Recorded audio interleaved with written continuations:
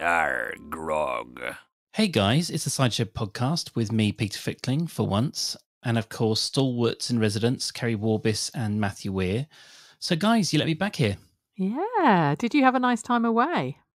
I did. It's, absence makes the heart grow fonder. And I listened to the show. So I think I had your dulcet tones trickling into my ears in various fields up and down our glorious country, mainly in the Midlands.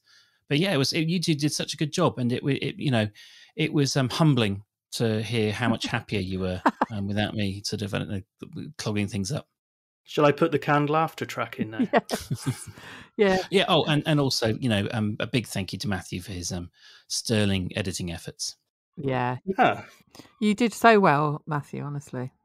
Well, yeah. I mean, I went slightly nuts on the second one and just stayed up till 3 a.m. and edited it and sent it out to you guys, which I think you thought I'd lost the plot. But... Yeah, the first week with me, it was there was a little bit of airplane, me in the control tower talking Matthew down with kind of sweat pouring down his brow. But after that, it was all consummate professionalism. And that's about all I can say for this week's Archers. Goodbye. Yeah, so we are on Facebook. I very nearly actually edited like a micro version of the whole show just to play as a joke at the beginning. Just like, I have nothing to say. Oh, Peter. Nothing positive anyway. But yeah, that's. Could I just ask you though, when you were in your fields or afterwards, did you listen to the Shula Neil thing where Shula confessed? Because we were worried that you might explode upon hearing that. I have listened to every episode of The Archers for many, many years until that one. I've yet to listen to it, and honestly, just because I'm trying to summon up the necessary emotional fortitude. But the problem was that because I'm normally like I listen to it minutes. If I don't listen to it live, I listen to it like within 20 minutes of it going up because I'm doing like a chore in the house. So I'm never one of these people who's caught out by social media. But for whatever reason, I was fully aware of the plot before I had a chance to listen. So I know exactly what I'm buckling in for, and it's quite a tall ask. And ask yourself the question: do you think you could listen to it if you knew that what you were going to hear? Well, I mean, do you remember a couple of weeks ago when you dared me to not listen in on a particularly ridiculous week, and you and Keri were going to walk me through it? I couldn't resist, and I had to listen in the end. Do you think, as a result of social media and listening to the podcast last week, do you think you're able to say without doubt what happened in that episode? Yeah, I think I know exactly what happened. I think that Shula went over to. Was it Alistair's house? And then no, I don't know what happened at all. I think that she went to Alan and then she said some ill-advised things to Alan. That's what I think. No, that's not what happened. You were right with Alistair, but she's a sick woman with a broken arm. She didn't go wandering around the village. Alistair came to her, and she chose to then reveal that she has got a thing for Neil. Yeah, there was a moment where he said something along the lines of, but it is all just gossip, isn't it, Shula? And she's like, I'm in love with... She didn't say I'm in love with him, did she? She said something like, I think I have feelings for Neil. Yeah. When I was lying there in the field after falling off the horse, I could only think of him. Yeah. Or if I just did I not listen either? Did any of that happen? It did. She said she imagined never seeing him again. And that was just horrific for her. And that it was him she wanted to be with her. Yeah. Yeah. Obviously, very serious concussion has occurred here. Well, I'm glad I don't have to listen to it then. Thank you. And that was a very beautiful reenactment. And now that maybe we can have a word with either Ryan or Susie, see if we can get Matthew an audition for an upcoming character. Yeah, I'll open the fate at this point. What fate? I don't want to think about the fate. Yeah, that's been. I mean, that's maybe been my problem with this week, has been that the fate was supposed to be a light relief. I mean, obviously, all the normal things. Yes, it was incredibly well acted. Yes, it was very moving. Blah blah blah blah blah. But the fate was supposed to be our little bit of sugar to help the medicine go down, and was perhaps the worst part of the week. There's been some bad pantos. There's been some bad village, activities over the years, but this is another level of tedium. It'll all be over after Sunday. So we haven't got long to wait now. Oh, of course. Yeah. It'll be Sunday, won't it? Yeah. There's a Sunday episode again. When was the last one? When did it shift to 4 days a week when they came out of... Well, there was the monologues, wasn't there? 1973, I think. Yeah, it's been a while, isn't it? It's got to be... Obviously, it has to be over a year since all of that happened, because they had a bit of a lag. Well, maybe it's about right, actually, because they had a bit of a lag. There's about a 3-month lag, isn't there? And then it shifted from 6 episodes a week to 4. Interesting. Yeah, we'll see. And will they be able to make Sundays that light-hearted, considering how it ended tonight with this macabre kind of scarecrow Alice? And there's been the MP that has been complained to about the scarecrow problem. Who are the two antagonists in this? It's Hillary and Audrey. Yeah. They're the ones, aren't they? Mm-hmm. And their issue is with the fact that there's a connection between scarecrows and presumably Halloween, death and black magic. So this is like taking Judas Priest to court because your kids who hated you killed themselves. But Alan said that Usha had she had an associate who had done well in a similar case. So it's like, what similar case is out there? Is this like the Lechlade-on-Thames versus the Jack-o'-lanterns case of 1974 where they won? And then, or was it the case against Lower Loxley where, do you remember there was a case where like this mummy that Freddie threw into the audience or something terrified everyone? Do you remember that a couple of years ago? Oh, the Halloween thing. Was it that? Yeah. Maybe Hillary or Audrey were present at that, and that's what spooked them. But I can only think that this scarecrow complaint situation will just be huge publicity for the bloody fate, won't it? You know, it'll be all over the local rags that this MP's got to deal with it. And so crowds will be coming to dunk Alan in the drink. It's very the thick of it, isn't it? Local MP has to deal with this shit rather than actually doing what they need to be doing. Yeah. Like helping the homeless and things. And what's the deal with? I mean, did Alice leave that scarecrow outside the pub as a kind of sardonic self sort of, I don't know, his piece of self mockery? I think so. Yeah, that kind of. I mean, it would be weird for someone else to do it. I mean, I know that she's annoyed a few people, but actually, all the people that she's really annoyed or had a go at are very much not the sort of people to go to that effort or do something so malicious. I was just wondering, all of a sudden, maybe it was Peggy who made it. She's not got much to do, has she? Well, I came to the conclusion in the end that it was her, but there was another thing. She was like you said, Peter, no one immediately connected to her is going to do that. You know, anyone that she's really hurt is either too nice or too understanding to go that far, or she's made some kind of peace with them. But she did mention that she'd been in the Bull drinking, hadn't she, recently, when she came home and was absolutely foul to Rory and Jenny, and Jolene had to cut her off. So what if there was a kind of a peripheral character like Kyle, because we know he likes to go in the Bull, and maybe he knows he can't get to Helen or this way through the Archers, but he kind of saw Alice making a tit of herself. And he's done this just to kind of do it from a distance. Even drunk Alice has got better taste than to knock boots with Kyle.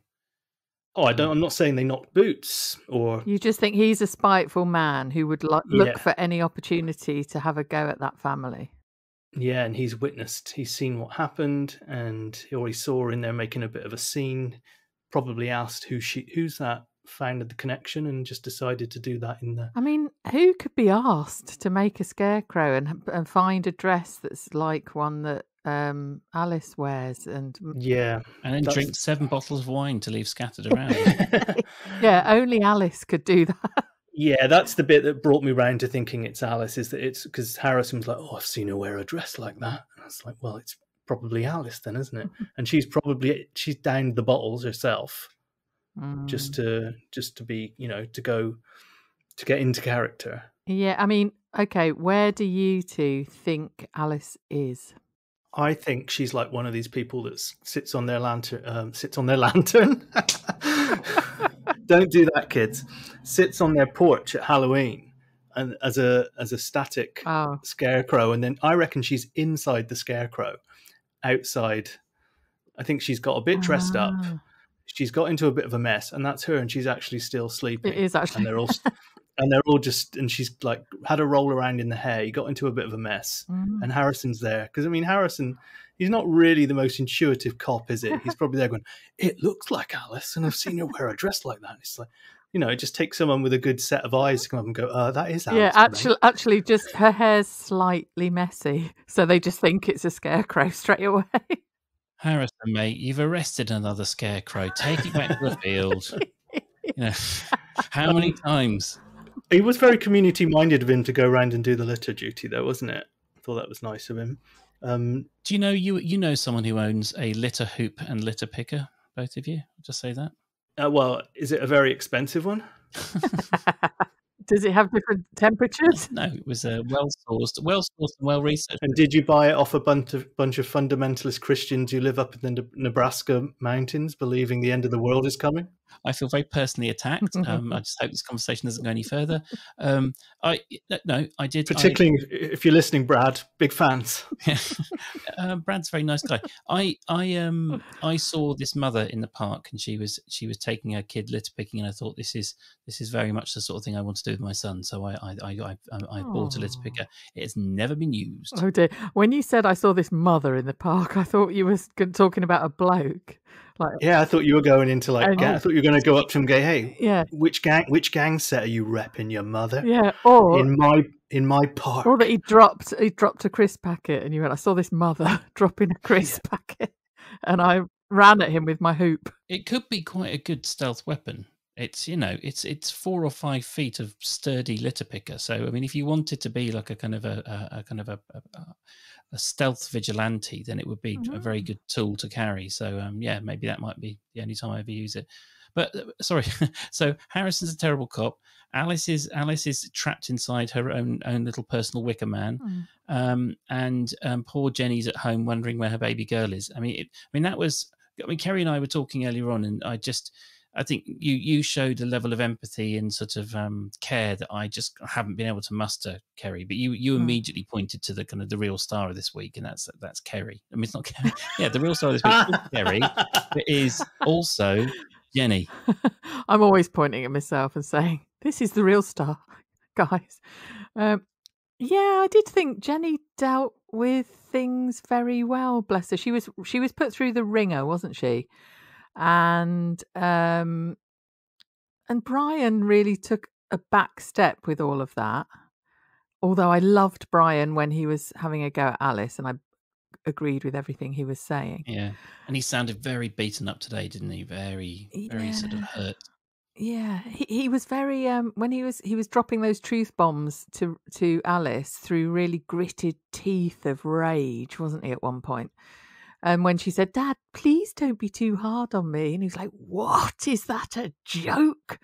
The real haymaker was when he said that Jen is a much better proved to be a much better mother than you've been so far. That was the real stinger, wasn't it? Yeah. But Jenny, obviously, she slapped Alice, didn't she? And it sounded like a twig breaking, by the way. It didn't really sound to me like a proper clout around the jawline. Yeah, I thought it was a little kick to the shin. Yeah. And I'm a bit intrigued, really, about what you two think about the slapping incident. Do you think, "Yay, well done, Jenny, you've slapped her," or are you like, "Oh, I wish you hadn't done that"? It made me feel uncomfortable. Yeah, I mean, it's an act of desperation. I can't imagine how hurt you must feel to do that.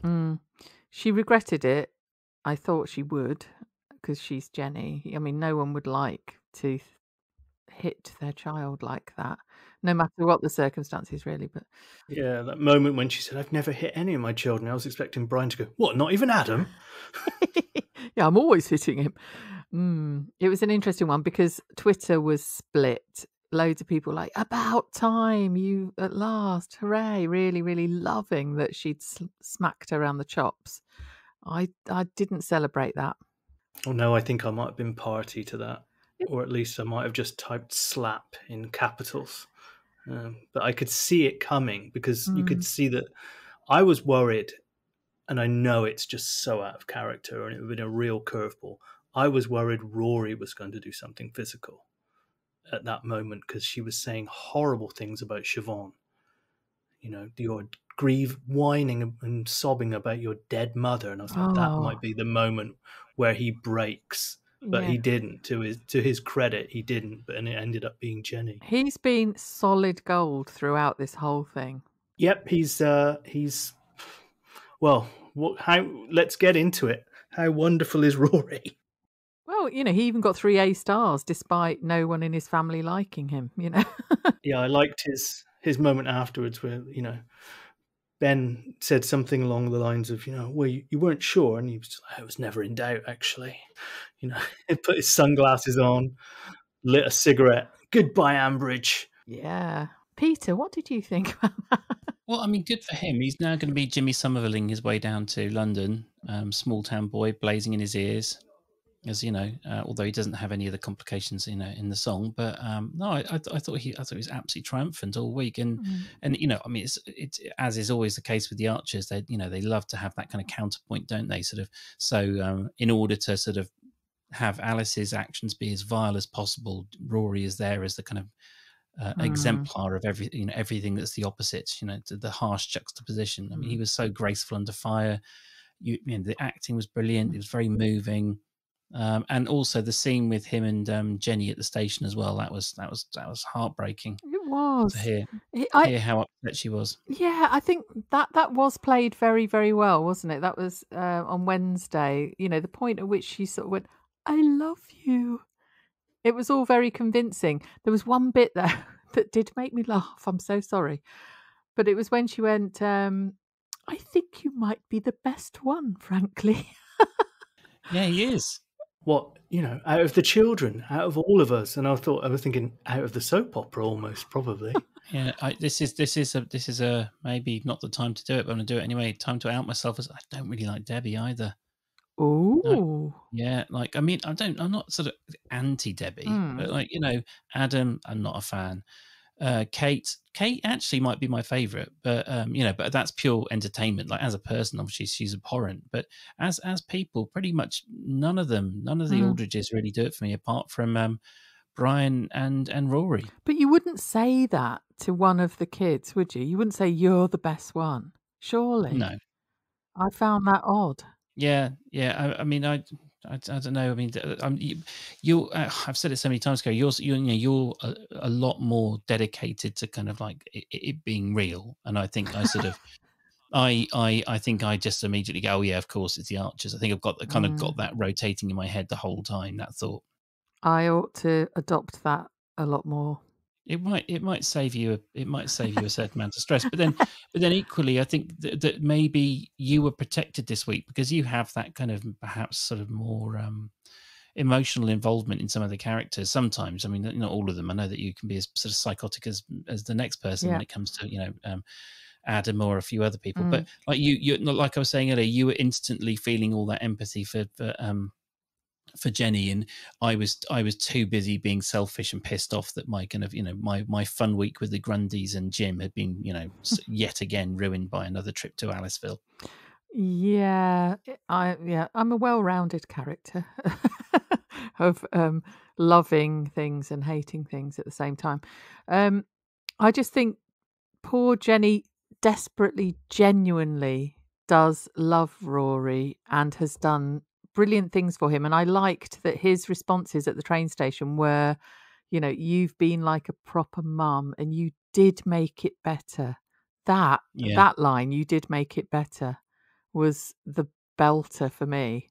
I was desperate for him to say something like that. Because I mean, I've got a lot of steps and halves in my family, and it's complicated, isn't it? You sort of, they are your brothers and sisters. I'm just yearning for him to give Jenny a little bit of, something to hang on to. Yeah, and the beginnings of that were sowed last week, weren't they? When Jenny and Brian had their post-Cluedo conversation about Rory's coming out, he pretty much said, he's the best one of the lot. We did the best job with him as opposed to the others. So I think there was a little bit of that in Jenny's mind. Also, it was spurred on by the emotional roller coaster of that situation, that he's going, all right, you're going to Ireland. How long are you going for? Well, until I start uni. And that was when she started listing all those plans that she'd had. And, we're going to take you out to a really fancy restaurant where they serve champagne. And I was like, I think they serve champagne in Wetherspoons, Jen. Like, don't get too carried away. Yeah, she's really fallen, hasn't she? She's well into her new life. I mean, before there was probably a specific champagne fridge, and now it's a kind of like, hail as a street. That was in her old kitchen, though, wasn't it? I mean, at one point, it's funny that she didn't actually manage to circle back to moaning about her bloody kitchen in all of this as well. But maybe he would have stayed, Brian, if only we had that smeg fridge. where I offered him that biscuit when I first met him in the other kitchen. She did mention the old kitchen. I remember it in the kitchen. I gave him a biscuit. Oh, yes, she bloody did. She did, yeah. She's a one. She can't stop going on about it. But also, she said about, I was going to take you to the tennis club. What tennis club? I've never heard of this tennis club. And a boat on the river. Has anyone done that? I don't know. The Aldridges in the river, they don't have the best history, do they? I don't think it would have been a top idea. I mean, but if you care that much, I mean, first of all, she gets that surprise. I'm surprised you managed to get a flight to Ireland only yesterday. I was like, well, Ryanair does have 4 flights out of Birmingham a day going to Dublin. And the other thing is, you're in Ambridge, drive him to the bloody airport. Why is he taking the train to Solihull or wherever? Oh. They could have got him there in 40 minutes to Birmingham. Seems very strange. Maybe it's one of those little trains that you see along the seafront. It's not really a train. It sort of just goes about 200 yards to the airport. Yeah, round the shopping mall and then back. Oh, hey, Rory. Ireland's actually the name of another village. Turns out, 2 valleys across. Turns out you're not so bright after all. Yeah, I hadn't thought of that. So yeah, so he's going to disappear to Ireland and then disappear to uni. So that's it for Rory for a while. Is he got a gig elsewhere, do you think? I think he's got his 3 A stars, hasn't he? He's going to get, it's going to be the university actor, of his choice. Yeah, I was going to say, Keri thinks like you're talking about the actor, aren't you? Like not being in the show. Yeah. I think he's gone for a while. I reckon we might have Rory down the phone like Amy, unfortunately. And I tweeted out this week that Rory's gain will be our loss, and I think that's true. Sorry, just actors. Oh yeah, I don't know if you ever. That's right. We don't. Peter doesn't want to see behind the curtain, Keri. Yeah, that was a very. When Susie turned up, that was a hell of a shock. I still haven't quite recovered from that. That bloody voice she put on all the way through as well. That really put me off. Kudos to the two of you for your bitter rant about someone having a go. It was not bitter. Having guests on the show. Yeah, that was me. I couldn't help it. I'm so sorry. Yeah. You're going full Norwegian commentator. And another thing, and this thing. I did come back to it right at the end as well. So I was just as guilty. I was proud of you both. I was I was jealous that I couldn't be involved in that conversation. This week, I'm going to mention that someone said that I don't speak loudly enough or have my mouth close enough to the microphone. I must tell that person, thank you for that, honestly. But my lips are literally touching the microphone at all times throughout this recording. Keri's kind of the velvet, as we said before, the velvet voice DJ in the fog. She's right up against the microphone. This is going out to all you fishermen out there. Yes, I'm sorry if you do have trouble hearing me, but it might be a blessing, love. And I mean, it says something about Matthew and my sort of insecurities that both of us kind of try and extend the reach of the patriarchy by squashing Keri through using the volume leveler. Volume control. That's the awkward thing I did admit. I just turned Keri right down. You funny buggers. Yeah, so none of us care about the fate necessarily. No. I did. Sorry, but I mean, are we sure that Matthew doesn't? Good point. Am I Linda organising the books. So they've had 5 copies of 50 Shades of Grey. Am I right? So that's 250 Shades of Grey, isn't it? Really, if they do the math. And she's organising the books into classic, detective, contemporary, and I presume now soft wanks as well. So I don't know how they're gonna organise all of this. They've also got this Dunk the Vicar, and then the contentious scarecrow thing. Have I missed anything else? Yes, the cow shitting in squares. Oh yes, yeah, cowpat roulette. Yeah. Totally forgot about that. Oh, and Joy's going to do tarot or fortune telling? No, she was just checking the fortune telling tent, which had been attacked by, was it mice? Mice. Yeah. Oh, I'm so disappointed. I thought Joy was going to actually do the tarot or the fortune. I mean, she might do, but they didn't actually specifically say that. Yeah. This is the death card, which reminds me, there was a baton twirling story about death once. That would be, I would actually look forward to listening to Joy having each bloody character coming into her tent and her sort of saying what their future holds. I would listen to that happily. Yeah, talking to Tony. I see you. You're on a train track. There's a big train coming, but you can't move. I don't know where I'm going with this. Yeah, there's a Geordie woman tugging at you. What I would like is if maybe the fortune teller, the fortune teller gets attacked by the mice herself towards just before the fate, and Joy has to step in because she stood in for the cowardly Lee when he wouldn't get his action man bits out for the crowd at the life drawing class at Lower Loxley. True. So why can't she stand in for the fortune teller? Well, maybe she will. Maybe she will. Hey, if there are 5 lots of 50 Shades of Grey in such a small amount of, locals, what does that say about life there? Considering that is a dreadful, dreadful book. Have you read it, Keri? No, I've read excerpts of it at the time. I wouldn't go near such a thing. The writing was appalling, quite apart from whether it turns you on or not. Isn't it like zany clothing? Like people with no personality wear zany clothing, like, so flair to try and sort of suggest that they have kind of hidden depths that aren't there. Like if you are terrible at sex and just like have no sort of sexual imagination, then you need to read erotica. I mean, so there's, why? I don't know. Maybe I'm being unfair. But is it like the Simpsons socks of literature? Yes, exactly. It's like you said, you can't.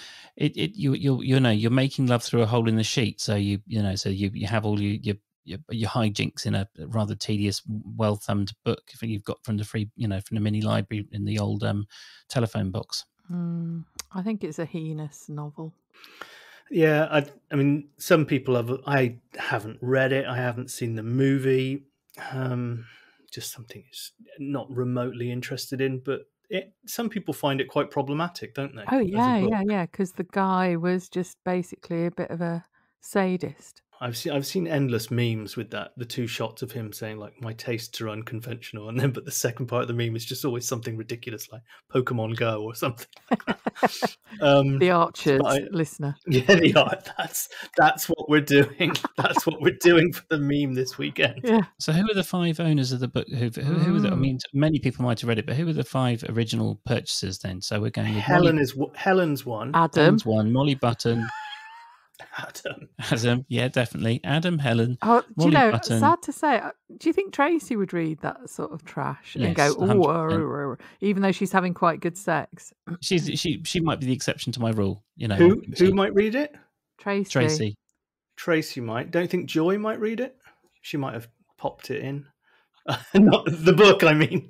I don't think Tracy would buy it new. I think Tracy would buy it, on whim because it's on sale, sort of post Christmas, or her mate gave it to her. Or something. Exactly. Yeah. Surely Adam would read 50 Shades of Hay. There we go. There's the Matthew I know and love. Yeah. Susan would read it. I bet you. No, do you not think she'd be a bit too prudish? And also, she's got a cracking sex life. Her and Neil. Well, she used to. Not. Her and Neil used to go at hammers and tongs. Yeah, they're probably all 5 of those copies are Susan's. She'll probably come back from.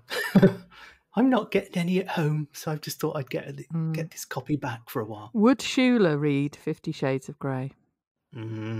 Well, we're learning a lot about her, aren't we? Is it 50 Shades of Beige in brackets cardigan? See, I'll be kinder, Keri, and I'll laugh at your joke, even though you didn't laugh at my Adam one. Sorry, darling. No, it's all right. I know it was shit. It didn't deserve It was any really, laughing. wasn't it? Yeah, it was worse. It could have been 50 bales of hay. I'm just sorry. I'm still stuck on it. Just like suddenly, I've been sort of paralysed with the thought of sort of Shula and her sex life and what she might like, what she might be in like in bed. Is there any chance at all that Shula's actually amazing between the sheets? And I have to say, no. No well, she was considered to be something of a babe, though, wasn't she? Doesn't mean anything, does it? No, it that doesn't. That means absolutely nothing. True. But I think you're touching on something that's quite correct there, Keri. Is that I always forget that I think she is meant to be seen, even as she's got slightly older, to be an attractive female character in the Archers, and I don't see her like that in any way at all. I find her this kind of pottering, bumbling, pain in the arse, basically, who seems to be slightly self-important. I had a conversation with somebody else this week. Oh, I had this conversation with another listener this week, and they said, "What have you got against Shula?" And I listed all of those things, and she went, "No, she's a good egg, basically. She's not interesting, but she's kind of harmless." And I was like, "No, she makes everything about herself, as far as I can see." She does. She is the physical manifestation of the phrase "the banality of evil." She is, all it takes for evil to triumph is people like Shula just to carry on with their sort of blinkered lives. Sorry, I mean, all ill in the world is Shula's fault. Okay. Anything else, Peter? All joking apart, I don't really dislike Shula that much. As I've said many, many times, in real life, she's exactly who you'd want living next to you or down the street. She'd sort you out for a cup of sugar and all that sort of stuff. It's just in my silly little show that I listen to, that the hour and a bit of entertainment I have a week, I just don't have space in my heart for Shula.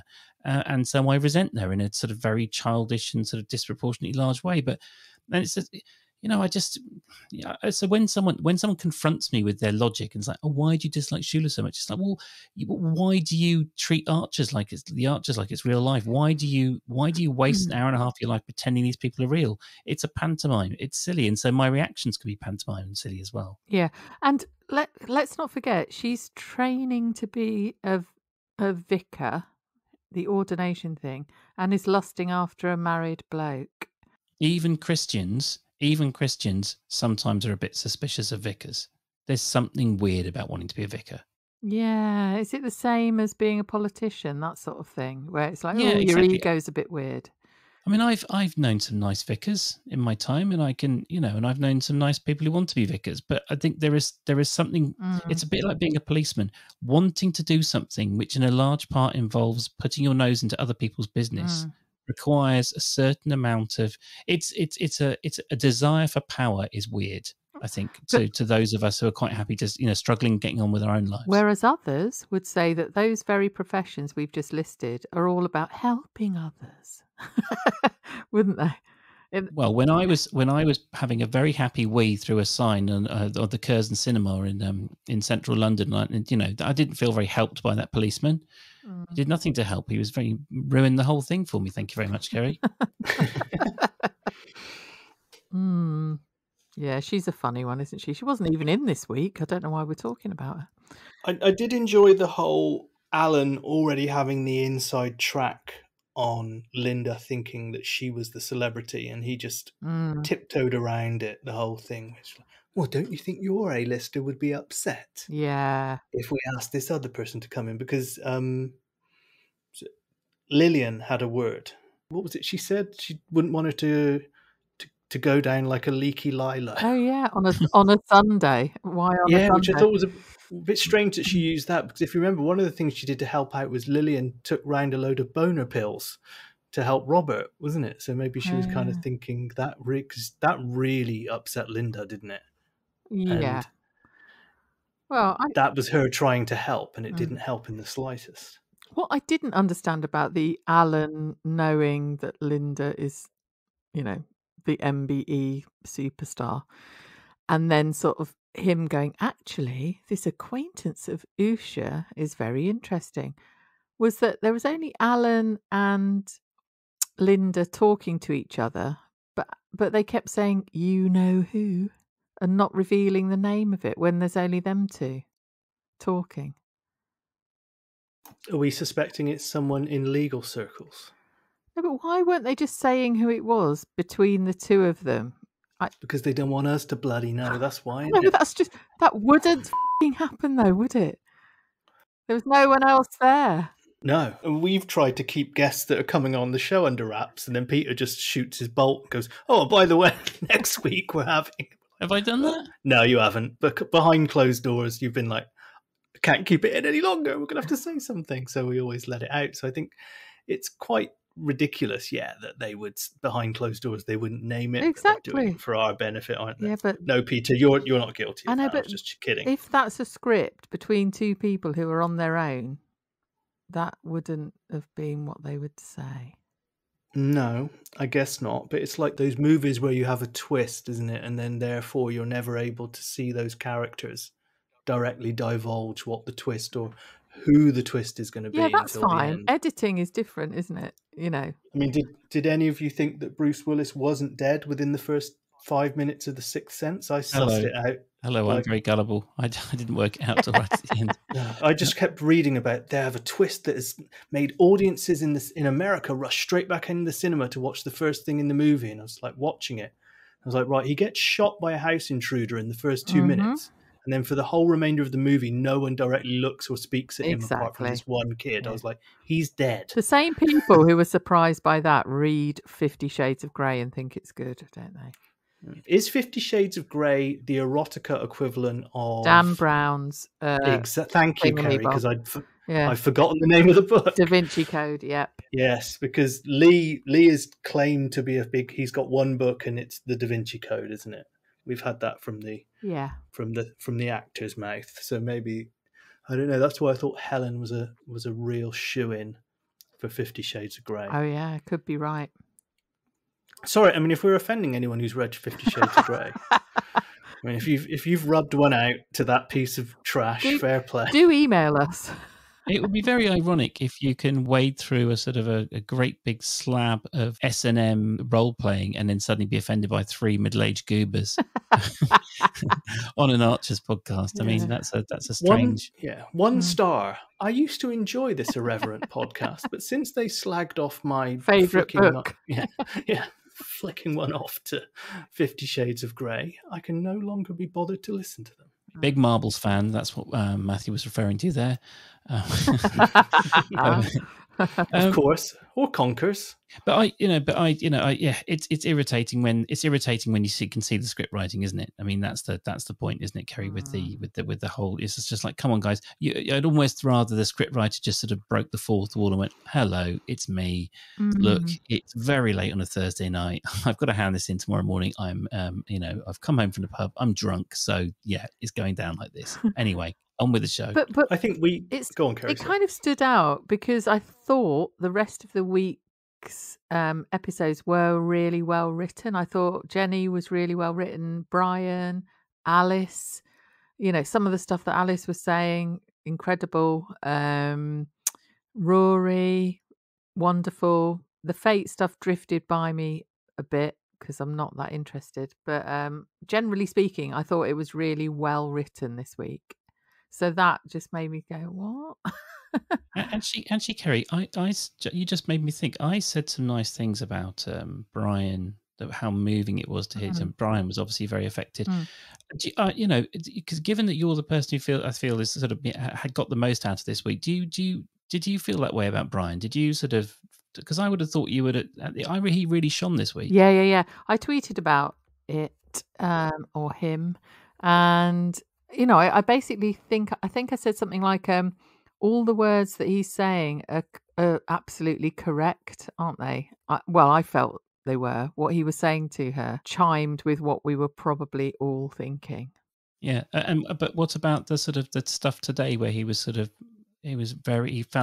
very low. He sounded very kind of cowed and sort of he lacked Brian's kind of normal bounce and energy, I felt. Can you remind me about what that was? Because on the Thursday one, when I'm doing the tweet along and then have to jump into this, I don't take in as much. Oh, okay. What was who? You might enjoy the readers. Matthew, Yeah. do you have you listened to it most recently? Well, how would you describe it?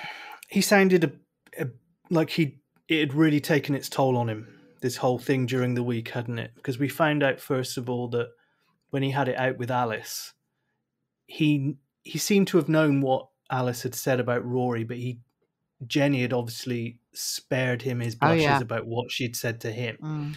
And then tonight, it seemed to be him trying to work, but his heart wasn't in it, and trying to be at home, and he was preoccupied with that. There was that thing about, Jenny was like, "Oh, I'll take Alice up breakfast," and he was like, "It's 2:30.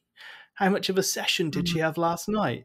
And there was just that moment where he felt he didn't take the coming out that well. Yeah. And he said, I didn't put out the flags and the marching band.